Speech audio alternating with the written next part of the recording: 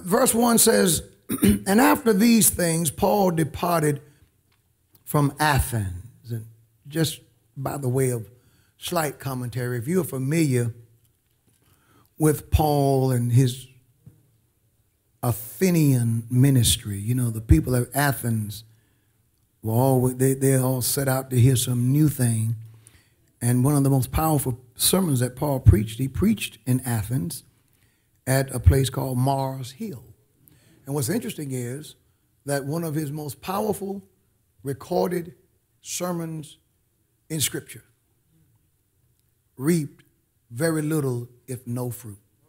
Nobody got saved in Athens. And when Paul left Athens, and we're going to see in our text, he traveled to Corinth, it was about a 150-mile journey.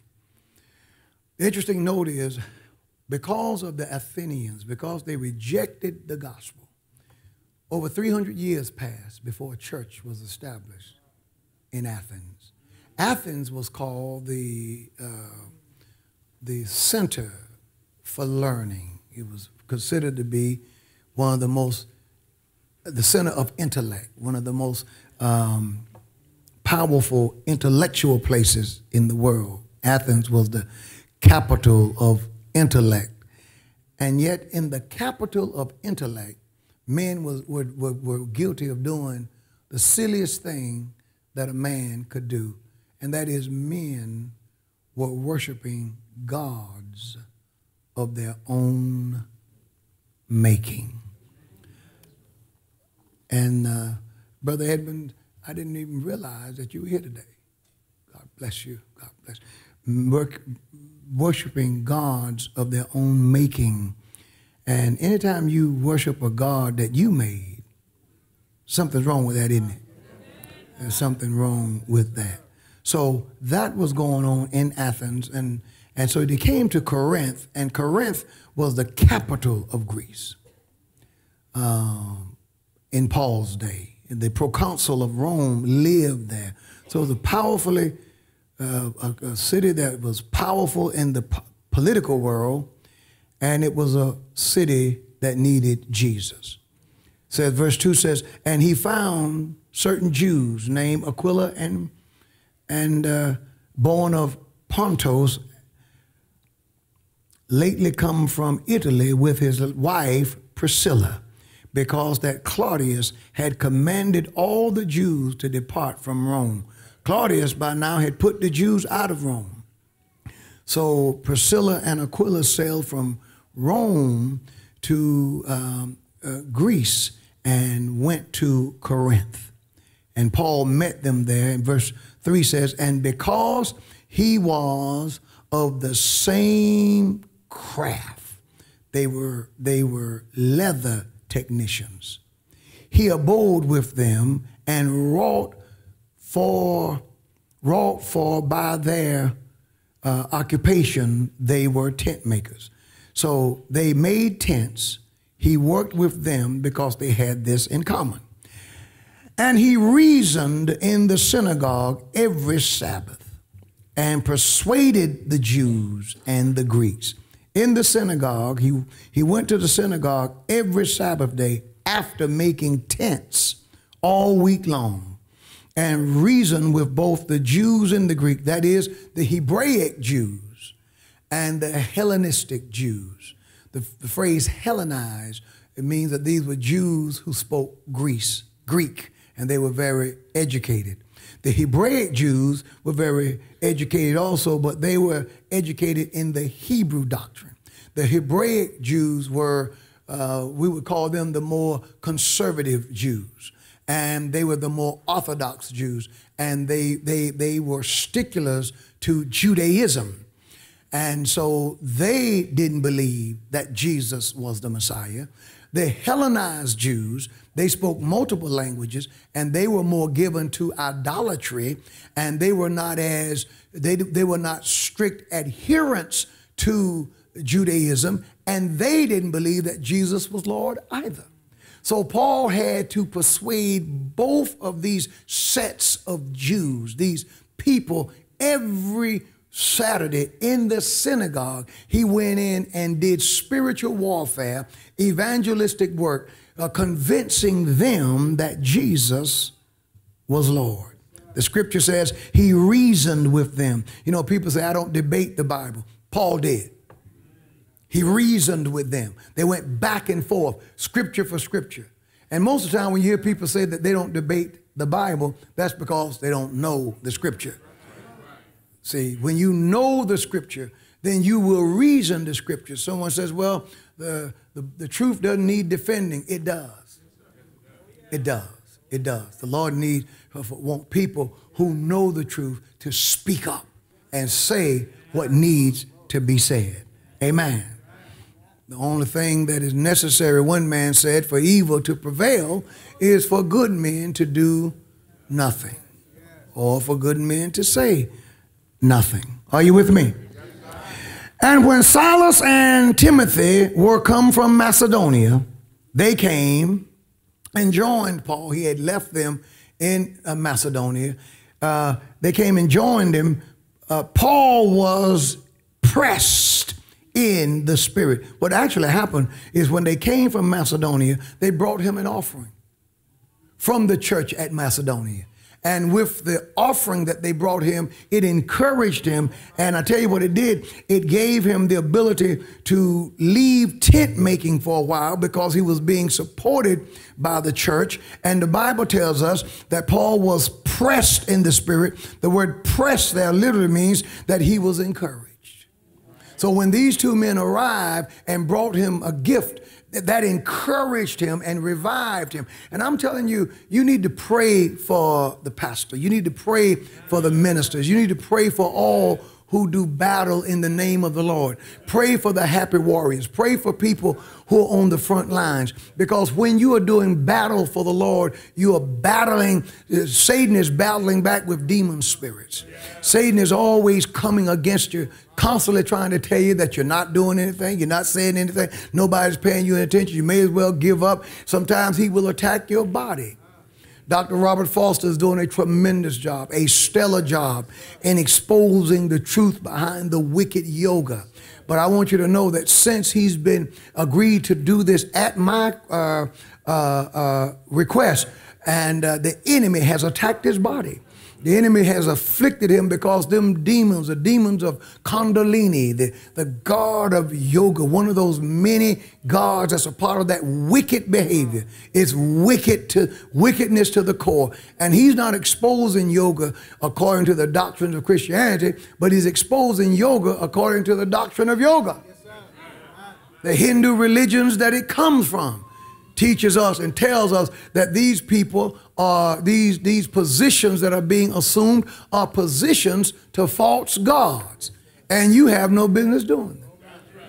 Christians shouldn't be participating in that at all. And those spirits don't like for the truth. They're upset that the truth is being revealed, and they have attacked this body, but they won't win. They won't win. Amen. They won't win. And so you need to pray for us. Pray for the pastor. Call my name in prayer, because the enemy is always coming to try and discourage us. But when they came, they encouraged Paul, and he was pressed in the spirit and testified. Look at this. He testified to the Jews that Jesus was the Christ. Now, verse 4 talked about how he reasoned with them. But after his help came and some encouragement came, said he testified that Jesus was the Christ. He stepped it up, and he was quite successful. And when they opposed, look at this, when they opposed themselves and blasphemed, he shook his raiment and said unto them, your blood be upon your heads. I am clean from henceforth. I will go to the Gentiles. When the Jews resisted the gospel, they resisted the truth, he didn't just keep trying to tell them. He said, you know what? I'm done with you. God gives us a certain amount of time to catch on. Amen. Catch on. Some of you're too slow. Catch on. Need too much attention. Catch on. Grow in grace. need too many meetings. Hear the same gospel everybody else hears and grab hold to it and apply that word. Amen. Those people rejected the word of God, and Paul said, I am done with you.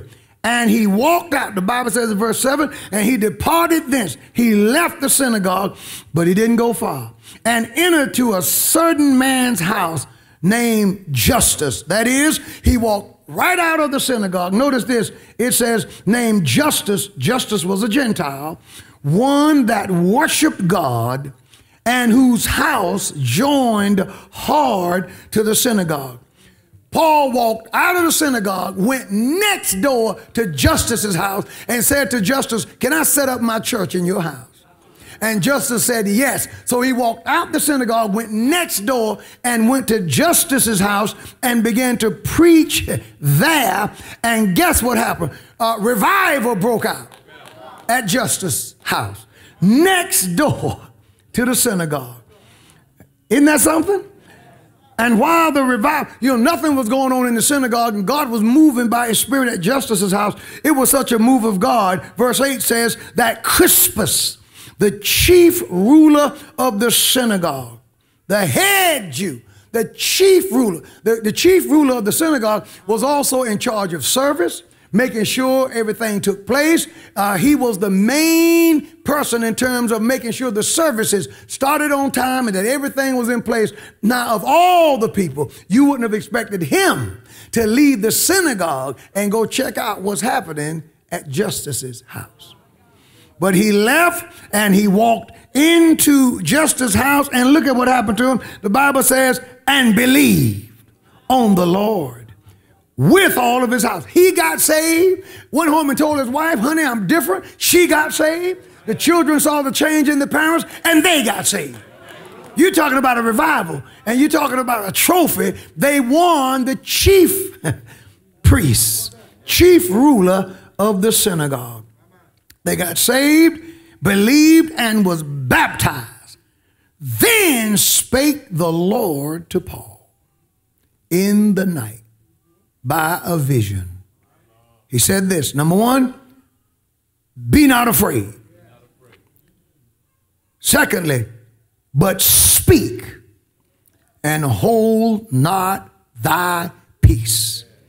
For I am with thee, and no man shall set on thee to hurt thee. For I have much people in this city. And he continued there 1 year and 6 months, teaching the word of God among them. For your consideration, forgive me for my lengthy explanation of the text. The Lord said to him, speak, verse 9, and hold not thy peace. I want to preach today from this subject. I won't shut up. Everybody shout, I won't shut up. Father, bless us now as we preach the word of God. In Jesus' name, amen. I won't shut up. Or maybe I won't be quiet, or I won't be silent anymore. There are probably better ways to say it, but that's the way the Lord gave me to say it. I won't shut up. Keep preaching, keep declaring God's truth. Amen? This message on this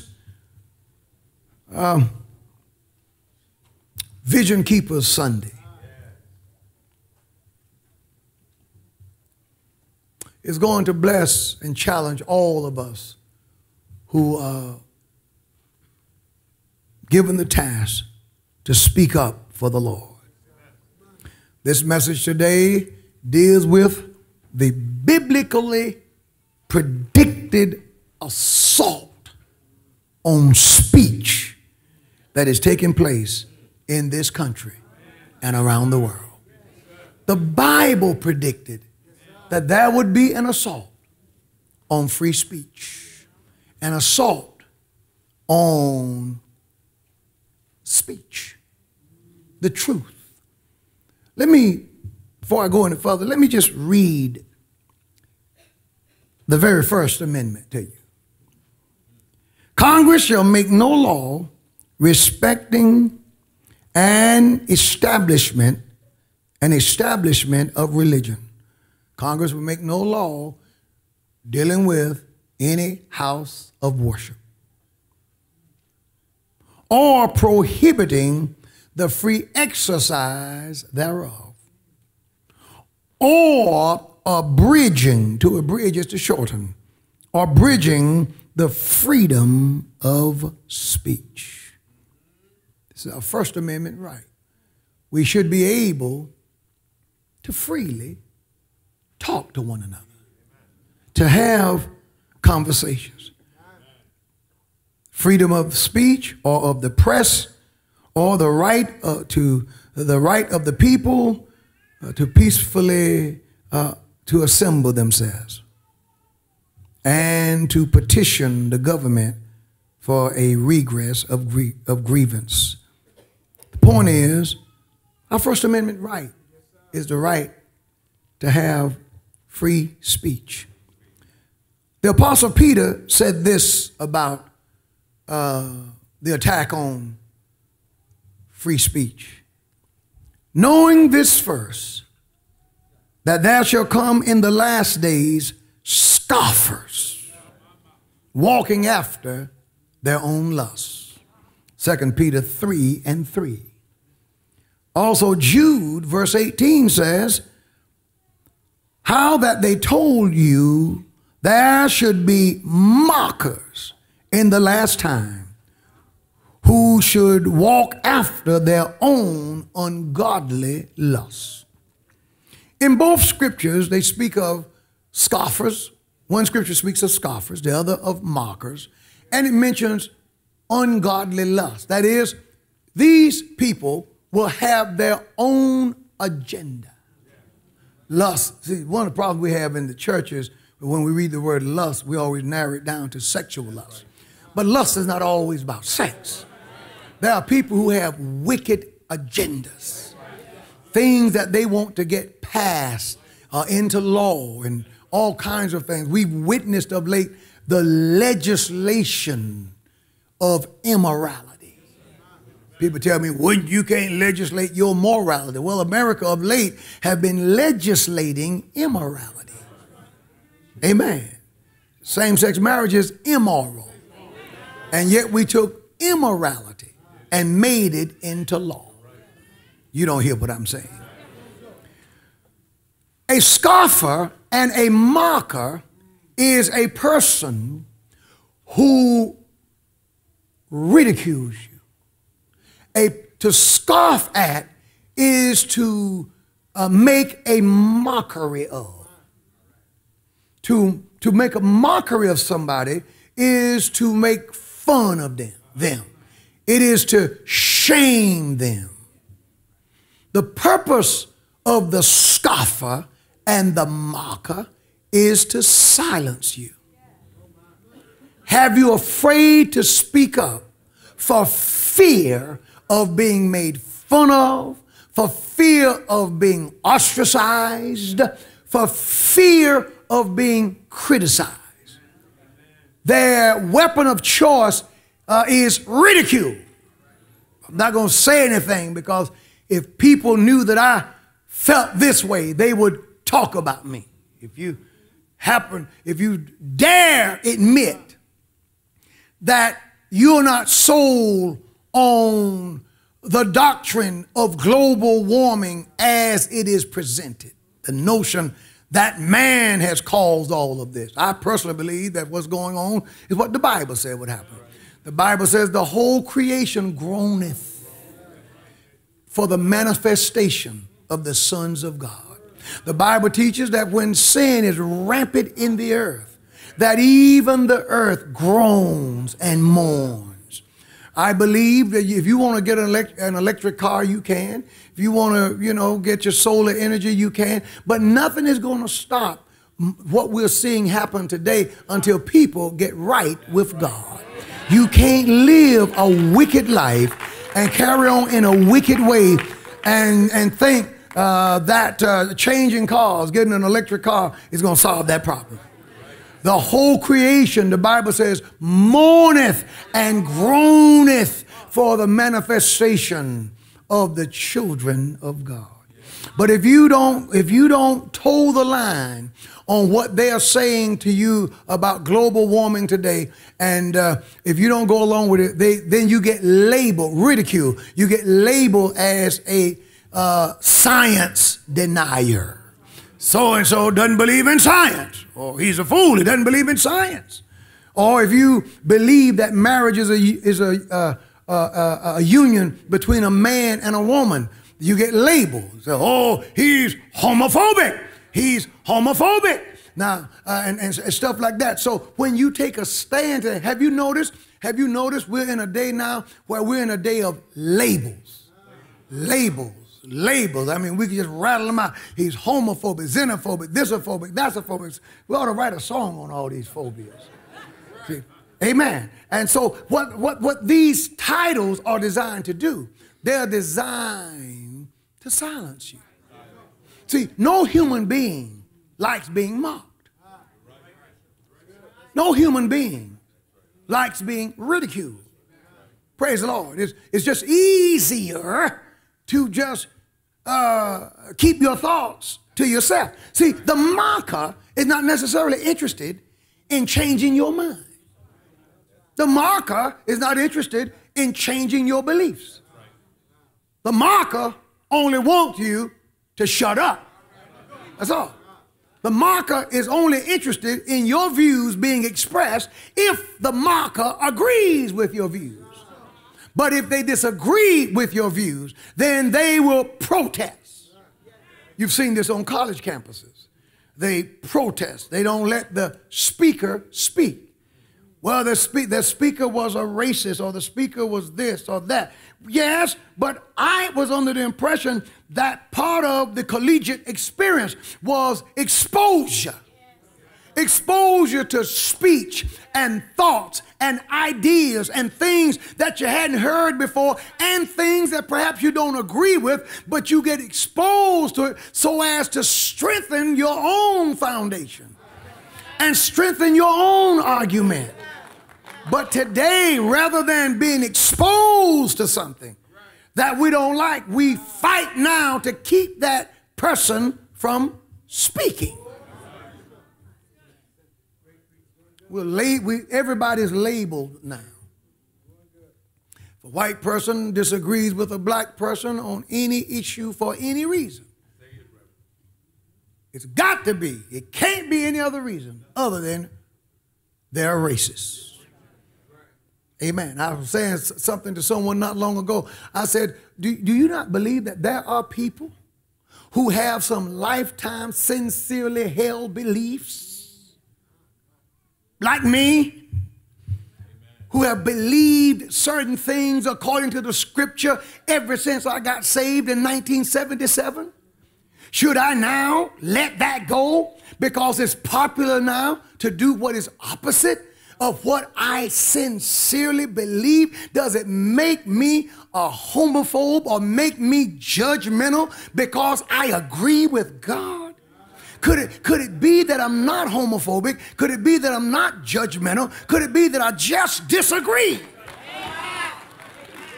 Is there no room for disagreement?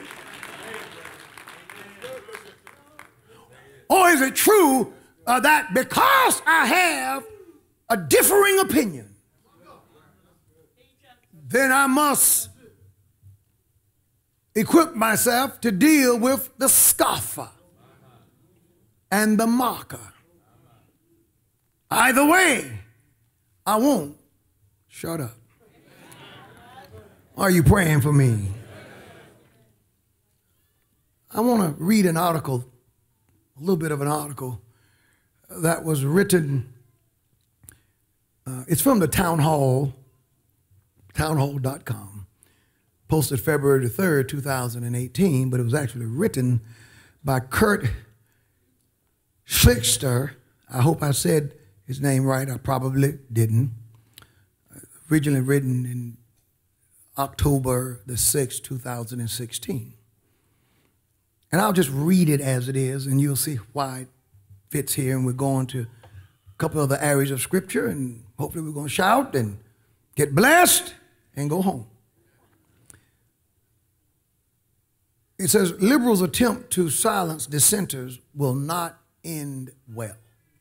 So, that man in freedom of speech, there's a Norman Rockwell, I don't know if the guys have it, painting of a man standing in the midst of that, the guy that's standing up, Norman Rockwell, you remember Norman, and so he's standing up around people to speak his mind.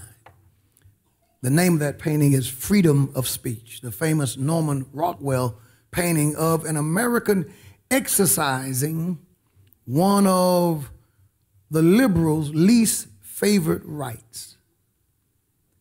He stands up in 2016 and says his piece, and it will not end well. You see, the writer says, to liberals, what our guy has to say isn't important. What's important is to shut him up. It's to punch down upon him with cheap mockery so he's beaten into submission.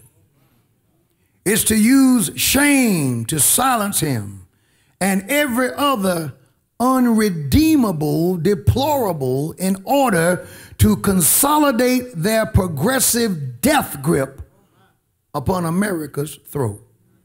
This will not end well. See, a republic with democratic features like the United States can't function without the possibility of discussion. It needs citizens to have the ability to rationalize, to rationally debate the issues, to be heard so that they can perceive the process as fair and one where they are equal participants.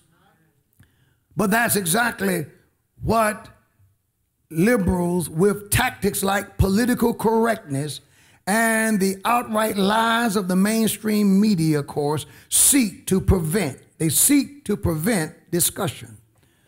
Discussion can only exist where customs and norms demand that all voices be heard. That the point of the opposition are at least characterized as something resembling what they are. If I have a point that differs with your point, then you should at least characterize my point for being what it is rather than calling me a name. See, just allow me to present my side of the argument. Are you following what I'm saying today? And that no one is excluded from participation by the facts that they possess, by the facts that they possess, views, by the fact, that they possess views which the majority or a powerful minority disapproves.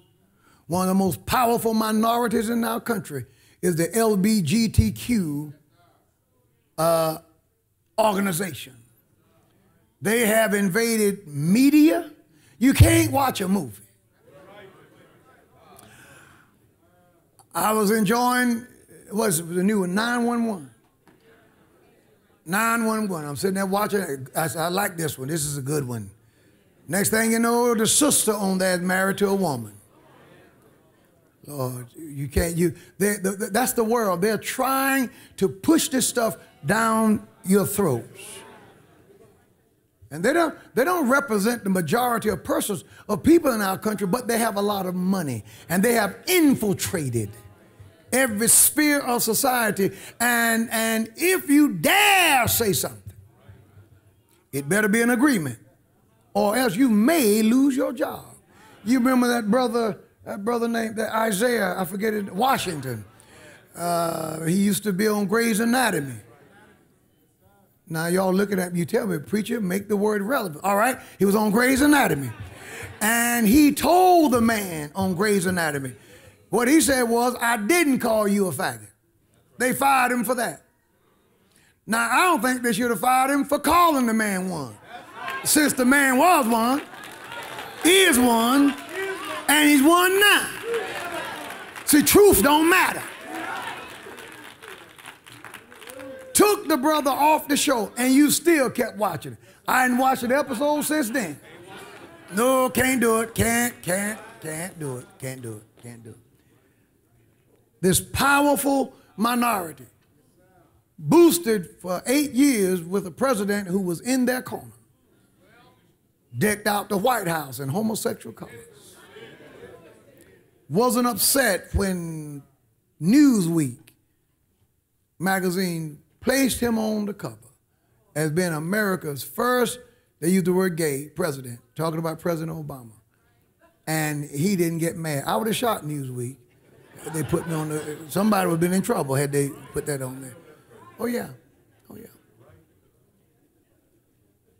In certain circles, you are tarred and feathered, especially on college campuses, if you happen to let it slip out that you believe the Bible, or you are pro-life and believe that the life of the unborn is sacred.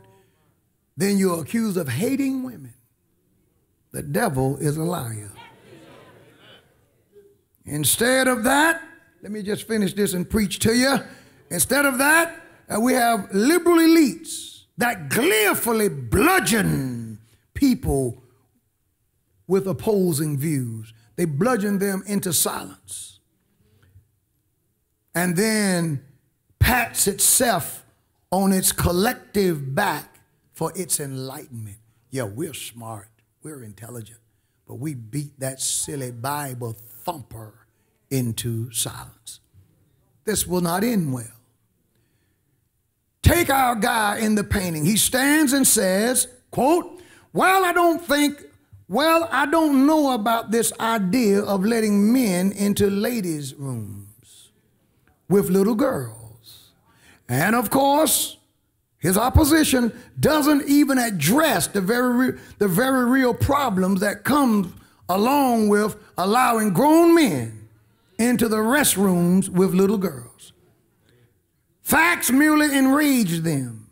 So there won't be any discussion of the problem of widows and perverts taking advantage of this idiotic liberal nonsense that this normal guy, like many other normal persons, would worry about. They don't argue the merits of it. They don't say that it's not good for a man to be in the bathroom with a girl, a little girl, and especially if the man thinks he's a woman. A man dressed in women's clothing in a bathroom with girls. If you think that that's a bad idea and a wicked one like I did, then you get labeled. Instead of having a rationalized, reasonable discussion, you just get labeled. In our state, there are 16,000, in North Carolina alone, 16,000 convicted child sex offenders. In our state, 16,000 convicted. That's the ones that we've caught.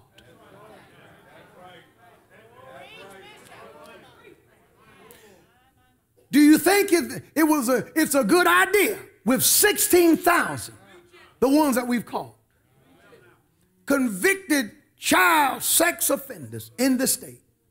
Do you think it's a good idea to fix the bathroom, to fix the law where if a guy decides when he get up that morning, he's going, I think I'll be a girl today.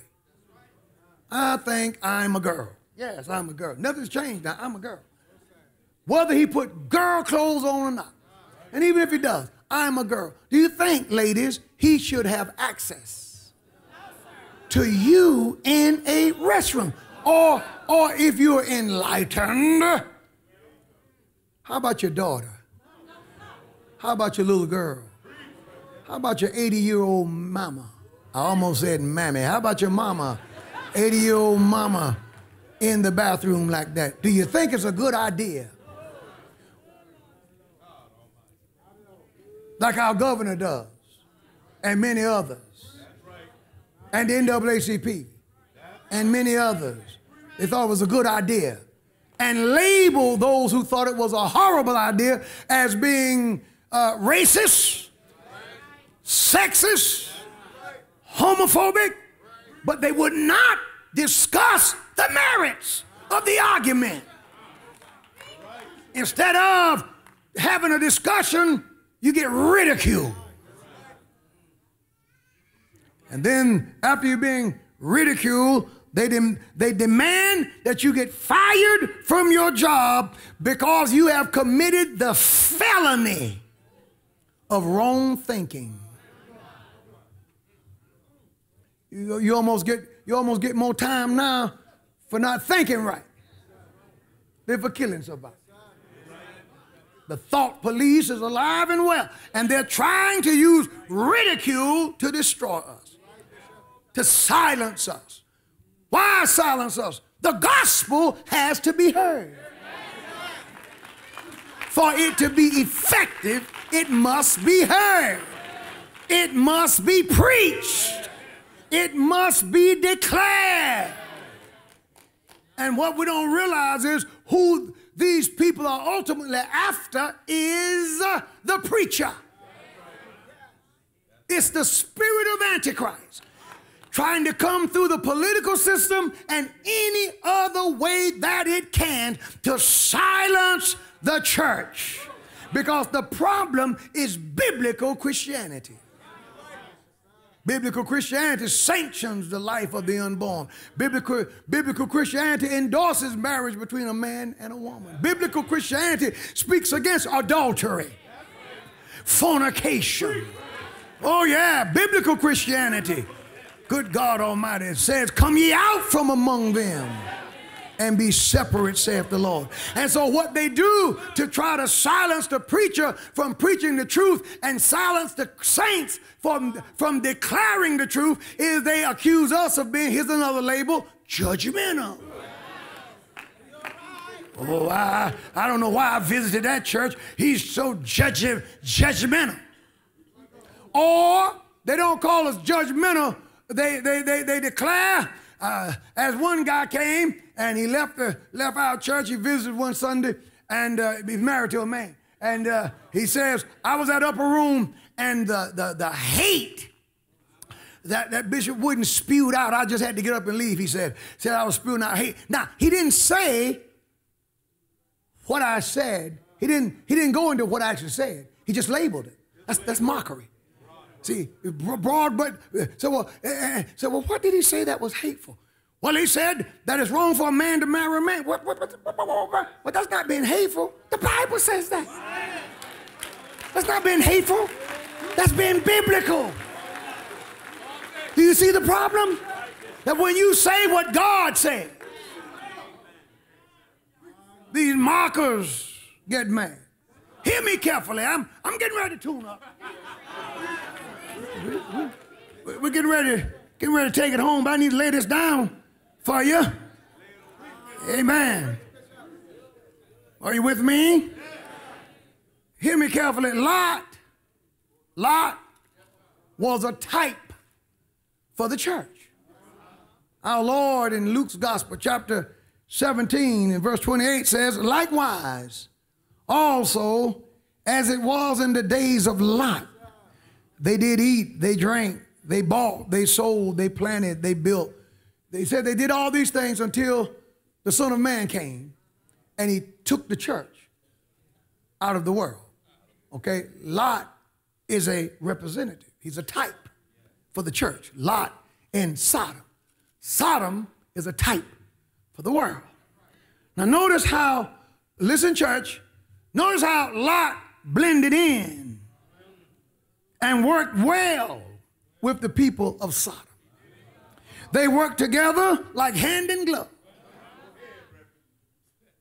This, even though the Bible said this about the men of Sodom. The Bible says in Genesis 13:13, the men of Sodom were wicked and sinners before the Lord exceedingly. Now it's interesting how Lot could get along so well with these men who were wicked sinners before the Lord exceedingly. But also remember that Lot is a type for the church. And look how the church now is getting along just fine with the world. We look more like the world now than we look like a church. We sound more like the world than we sound like the church. Some of y'all don't like this preaching today. Oh my. See, this is a recent phenomenon. The church used to stand out like a sore thumb. But of late, the church have sought the world's approval. The church have sought Hollywood's approval. The world loves Joel Osteen. The world gave Bishop Jakes his own TV show. They love preachers who won't preach against them. They love the aspects of the church who go along with their behavior. Lot did good in Sodom, even though the Bible says in Genesis chapter 18, the 20th verse, and verse 21, the 8th clause, because the angel said, we got to go down to Sodom and check it out, because the cry of Sodom and Gomorrah is great, and because their sin is very grievous. Now, I just read wicked exceedingly and very grievous. So much for all sins being the same. Wicked exceedingly and very grievous. Now, there's such thing as grievous, not very grievous, but very grievous. Words have meanings. Words have meanings. So now, they had, I'm going to preach in a minute, and so he says, I got to go down and check him out. Now, what Lot didn't get is how his being with them making money, doing well. What he didn't see was how it was affecting his family. 2 Peter chapter 2 verse 7 tells us this, and delivered just, that is righteous Lot. Here's what Lot's condition when those angels got him out of Sodom. Vexed with the filthy conversation of the wicked. He was vexed. That word vexed, that means he was tormented by seeing their filthy lives. And it really affected his family because his daughters, you know, they messed up. Lot had, what, 2 daughters? He had 2 daughters, and both of them were married. And let me tell you something, ladies. The Bible says his daughters had never known man. You know why? Because they married 2 men from Sodom. And them men said, I don't want you. So you can imagine that they were very frustrated. Lot's wife got messed up. She loved Sodom so much she fell in love. And by the way, guys, Lot took his family to Sodom. See, you men bring your families to church. Bring them to the house of God. Lot took his took his wife and his daughters to Sodom. Lot did that. Some of y'all, you have no leadership. Take your wife and your family out of a Bible preaching church and go over there so you can wear short pants to church and do nothing. Let me tell you something. You better keep your family in the fire where they can hear the word of the Lord. So, no, we left because we wanted to go and be free over here. All we do is drink coffee in the sanctuary. We play games and we just have, it's good time church. All right. But when the devil takes its toll on your family, just know that you did it. You took them there. Lot took his family down there. The angel told them, says, you gotta, listen, the price of your deliverance is very, very low because Abraham been praying for you. All you got to do when I bring you out is don't look back. And Lot's wife looked back. She looked back because what she was leaving, Sodom represents the world, what she was leaving was still in her. And some of us are in the church, but we're looking back. And that's the problem. That's the problem. That's the problem. You're looking back. When the angels told Lot's family, we're leaving tonight, Bible teaches that they milled around. There was no sense of urgency. They was hanging around. They were vexed. But you know, many of us today are worse off than Lot was. Why do you say that? Because the text tells us that Lot was vexed by looking at them, watching them, seeing them interact. We are entertained by them. When we see the sins of Sodom and Gomorrah today, if the person is talented and can sing, we throw a shoe at him. We're entertained by it. Ooh, child. Lot at least was vexed by it. Oh, we're in trouble when let me tell you, the world makes you think that you're smart when you can go out at a restaurant and see two perverts, praise the Lord, sitting there. And you're not supposed to fight anybody or nothing like that. But you look at them and you pretend to be enlightened, so you act like it doesn't even bother you. Oh, well, this is the year 2018. I don't care if it's the year 3018. The Bible is still right. See, the world will try to make you think that you're enlightened. You're enlightened now because sin doesn't bother you. No, I'll tell you what you are. You're vexed. Praise the Lord. It ought to bother you. And then the child know better. The child know better. Daddy, daddy, mommy, mommy. Daddy, daddy, mommy, mommy. Did you see that woman? She just kissed that other woman. Dad. Well, son, we don't judge here, and some people just happen to love someone else of the same sex. Or that guy sitting over there, mommy, a man, like that woman, the lady in Georgia who was over the ACLU, whose daughter came out the bathroom one day. And she was just messed up. She said, mommy, I saw two or three men in the bathroom, and the men was two or three women in the bathroom, and the women was talking to each other, but men's voices were coming out of them. The girl was in the bathroom when 3 transgenders walked in, and the child was stunned, and she was confused. Now, when her mother heard that, her mother went to the ACLU and said, you know what, we might need to reconsider this. Guess what the ACLU did? What their response was? They began to label her and attack her like they attack people like me. Because all of a sudden, see, when it happened to her daughter, she saw the light. But them people don't care. They don't care. The ridiculers and the mockers, they have their own agenda. And if it destroys you, if it destroys your family, if it destroys your life, they don't care. You're just collateral damage. They want their agenda, and their agenda is to silence the gospel of Jesus Christ. I'm preaching good.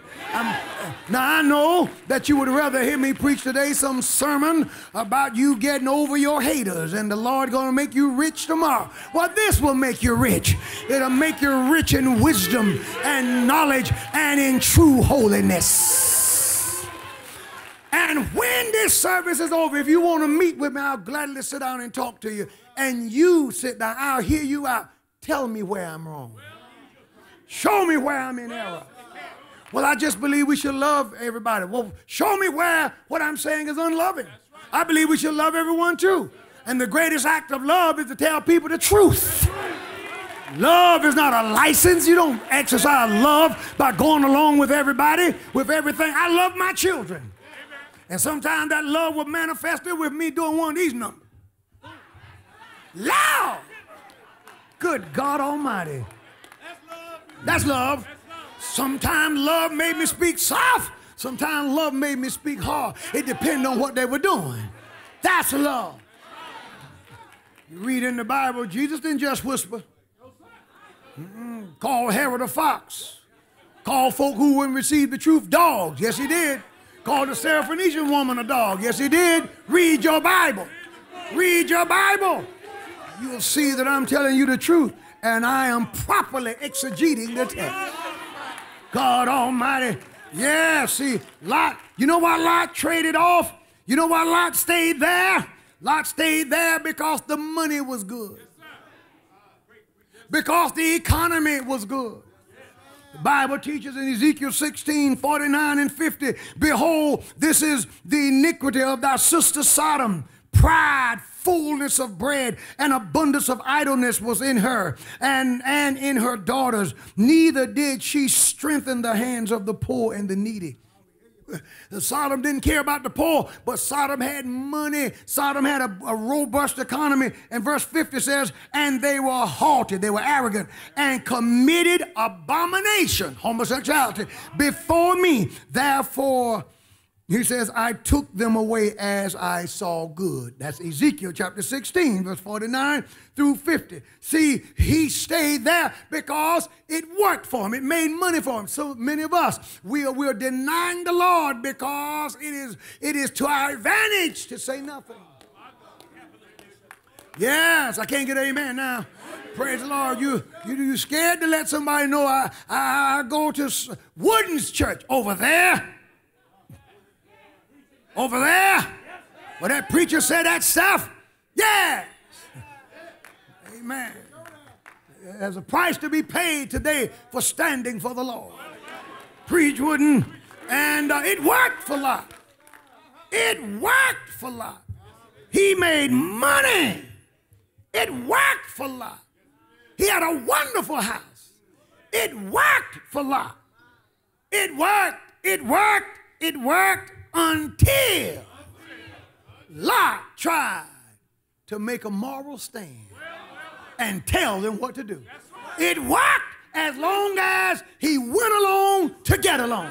But the moment he tried to correct them, oh, and that's the way it is with the world. The world will love us as long as we're fawning over them. Hollywood will love us as long as we're asking the Hollywood star to give us their autograph. The world will love us as long as we go along with the world. But the moment we stand up and say, thus saith the Lord, that's when the devil gets mad. And that's when the world shows its own true colors. The visitors came to Sodom.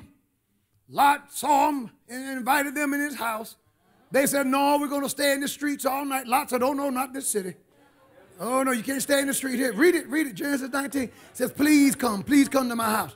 Come into my house. And so he got them in the house. And while they were in the house, verse 5 says, and it speaks of, verse 4 says, behold, before they laid down, the men of the city, even the men of Sodom, compassed the house round, both old and young. All of the people from every quarter. Men surrounded the house because they saw new, fresh terriers come to town. Oh, Lord. And they came, I'm in the Bible. And they came out. Look at this. It's not even politically correct to even preach this part of the Bible. See, political correctness causes you to exclude certain portions of Scripture. I'm not excluding any of the Bible. All of the Bible is the Word of God. Yes. I'm going to preach in a minute. The plane is going down the runway. The Bible says, and they called out to Lot and said to him, where are the men which came in to thee this night? Bring them out to us that we might know them. They wasn't saying bring them out so we can introduce ourselves. Hello, my name is Frank. What's your name? No, the word you know there is yada. We want to have sexual intercourse. The Bible said that Adam knew Eve. Same word. And she brought forth sons. Well, these men wanted to have sex with these angels that God sent down to see if the city was as wicked as it was. Bring them out that we may know them. And Lot went out of the door and said unto them, look at this. He stepped out and shut the door behind him and said, I pray you, brethren. Notice what it says, do not so wickedly. Now, Lot said, don't do this thing. What you're trying to do to my guests is wickedness. That's not politically correct there. He says, behold now, I have 2 daughters which have not known man. Both of those girls were married. Have not known man. And let me, I pray you, bring them out unto you, and you do as you do ye to them as is good in your eyes. Now you know he was messed up. You know Lot had lived there too long, because there ain't no way I would have offered up my daughter. No way in this world. No way, no how, no day, nowhere, nothing, no kind of way. But he offered up his own daughters. He was messed up and said, do as you want to them. He offered them fresh young women who had not known man. So now 2 men came who had not known man, and 2 women were there who had not known man. And these wicked men of Sodom didn't want the women that had not known a man. They wanted the men who had not known a man. The Bible is right. I'm making some of you so uncomfortable. I know what you're saying. Please don't put the camera on me. And some of you, the reason why it's hurting you is you're sitting there thinking about your family member, your aunt, your uncle, your brother, your loved one who may be like that. Well, the Bible is right. Bible don't change for your mother. Bible doesn't change for your father. Bible doesn't change for your niece. Doesn't change for your nephew. The word is what it is, and it's settled in heaven. Oh, Lord, let me hurry up here. And I heard, see, that's why I taught the text when I read it, so I wouldn't have to go back to it and preach too long. And I heard him say, he said, do what you will. Offer them women. And they said, notice what their response was. Verse 8, it says, and they said, talking about the men of Sodom, stand back. Otherwise, they told him, get out of our way. We don't want them women. Get out the way. What kind of man is that? We don't want those girls. Get out the way. Get back. You see that? And they said again, notice this, this one fellow came in to sojourn. He came to live with us, and we let him. And he's done good with us. And now, look at this. And he will needs be a judge. Now he's trying to tell us what we can and cannot do. Oh, that's the way it is for you who have cozied up with the world. You who say you have more worldly friends than you have Christian friends. You at home with the world. All right, one day you're going to try to correct them. And when you do, then their true colors are going to show. See, God didn't call us to, praise the Lord, blend in. We are the light of the world. The Lord called us to be an example to the lost.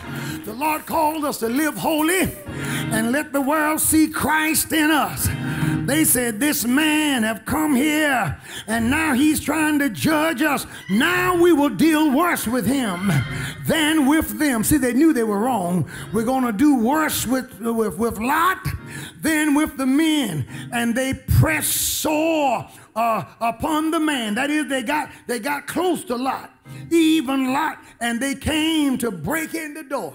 But what happened was the angels opened the door, blinded those men, and they pulled Lot into safety. But the point is, once he tried to correct them, they tried to shut him up.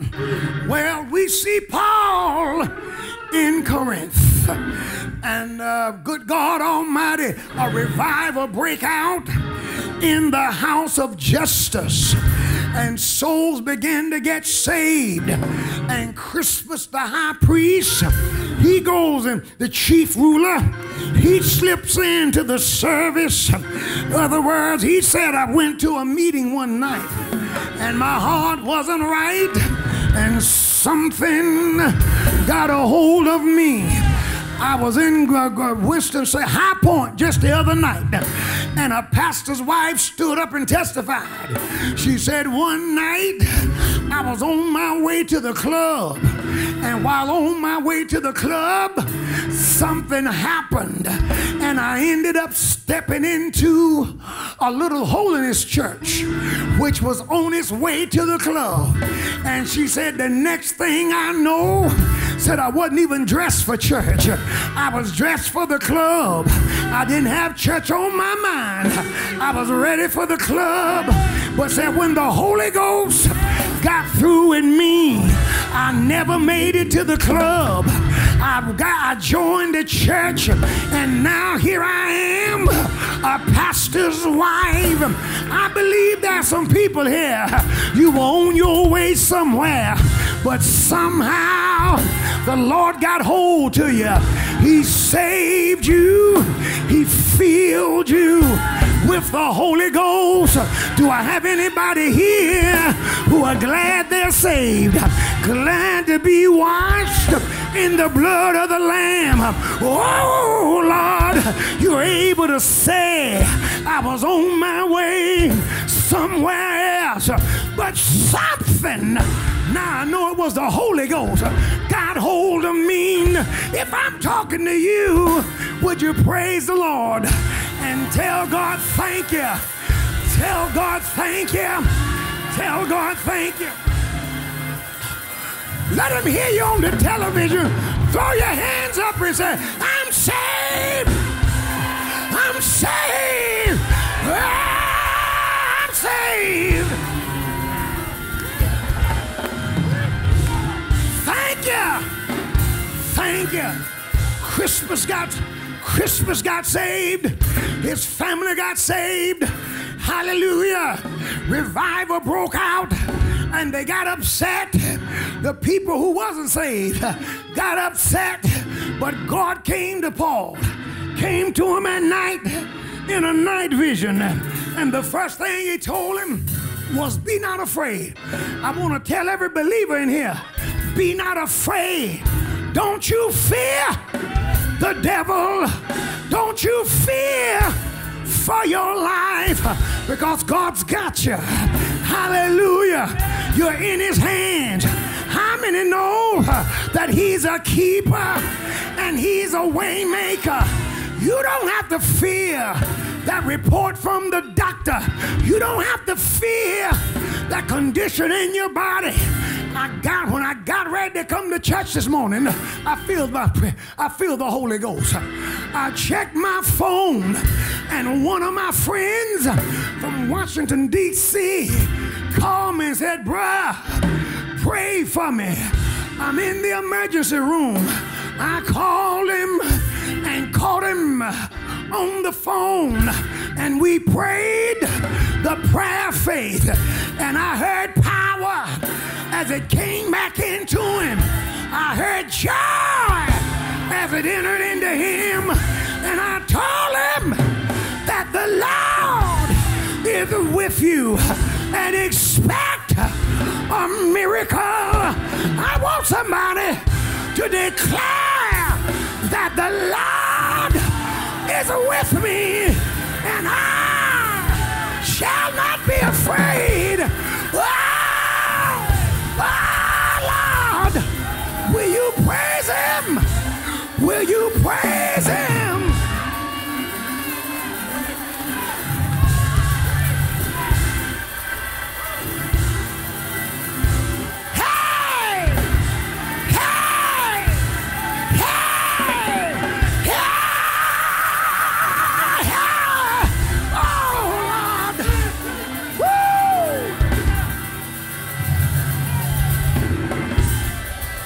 Jesus, tell him thank you. Tell him thank you. Tell him thank you. Don't be afraid. The Lord, hallelujah, is my light and my salvation. Whom shall I fear? The Lord is the strength of my life. Of whom shall I be afraid?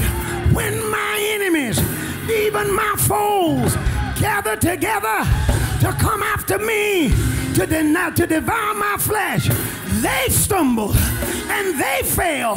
Though a host should encamp against me in this one thing, will I be confident? Hey, I'm glad that the Lord is on my side. Can I get a witness in here? Oh, won't he keep you? Won't he move heaven and earth to bring you out? Won't he deliver? Somebody help me preach the word here today. Yeah!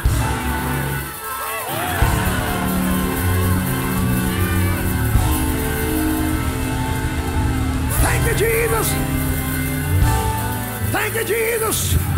In my clothes, he said, Paul, don't be afraid. And here's the thing. Don't shut up. Keep preaching. Don't be silent. Don't let them beat you into submission. Don't worry if they criticize you. Let them talk. If they mock you, let them talk. If they lie on you, let them lie. For I will hold you up. Grab somebody by the hand and say, neighbor, don't shut up. Keep on telling the world. On a hill far away stood an old rugged cross. Wow! Keep on telling the world to the utmost. Jesus saves. Keep on telling the world that holiness is right. I won't. Shut up. Yeah. Yes.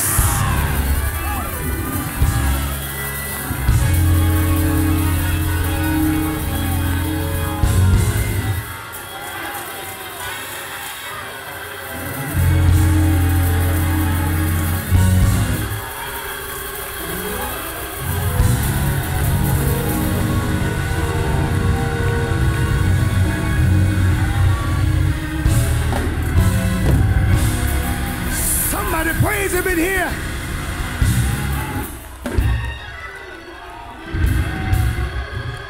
Somebody praise him. Somebody praise him. I had the late great Andre Crouch say, I'm gonna keep on singing, keep on shouting, keep on lifting my voice and let the world know that Jesus saved. Can I get a witness here who will make a commitment that you're gonna keep on singing, keep on shouting, keep on lifting your voice and let the world know, gotta let them know that Jesus saves. Oh Lord, this is a message of defiance. This is a message of a calling the saints to arms. Hallelujah. This is a word from the Lord that says, stand for me. And it's got good news in it. He said, nobody will be able to sit on you or to hurt you, because I have much people in this city. The devil can't kill you until you fulfill God's assignment for your life. The Lord has much people in this city. You know, I'm qualified to talk about it. I bring them up. They shouldn't have done it. They should not have. They shouldn't have been a part. 25 preachers in Raleigh gathered at Martin Street Baptist Church. And they held a press conference against yours truly. What was my crime? What was my sin? Why did they call the newspapers and the news against me? My sin was I agreed with God on the definition of marriage and disagreed with Obama on the definition of marriage. So they got together. They got together. 25 men against one. And they didn't even call me and tell me they were having the conference.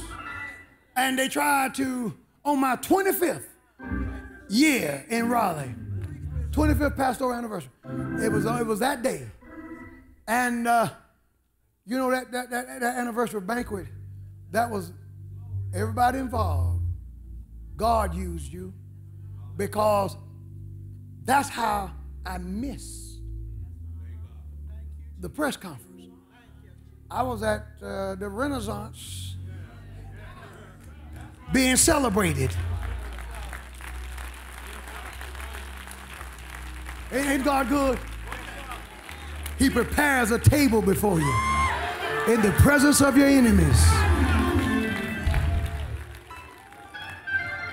They had their press conference. I didn't know that they had it until a friend of mine called me and asked me if I wanted to be on his radio show to refute the press conference, denouncing me. I said, what press conference? Then he told me. I said, man, I didn't know they had one. The preacher who hosted it, within a year, he got fired. And then another preacher called me and asked me to be on the committee to try and encourage him since he got ousted. I would like to be able to tell you that I said, okay, I will. I said, no, I'm not. You know why? You can't bless a man that God has cursed. Just like you can't curse a man that God has blessed. They shouldn't have had the meeting. And them preachers, to this day, the ones who made up the 25, they won't own it. I saw the guy who hosted it one day at a coffee shop. I would have had more respect for him had he not said anything to me. I would have thought more of him had he said, yeah, man, we tried to stop you. You know what he said to me? I had no respect for him, brother. Hey, Doc. Doc, you doing all right? Good to see you, Doc. What? Come on, man. Now I'm Doc. I would respect you better. Just the way you feel. Be a man. I'm not Doc. I'm not your friend. You tried to destroy me. You know, he's out. I made jurisdiction of bishop. Praise God. Oh, you sound like you're boasting. I'm making my boast in the Lord to encourage somebody. Even though the devil may be beating down on you, the enemy may be coming against you, I want to encourage you to stand for the Lord, because when it's all said and done, we win.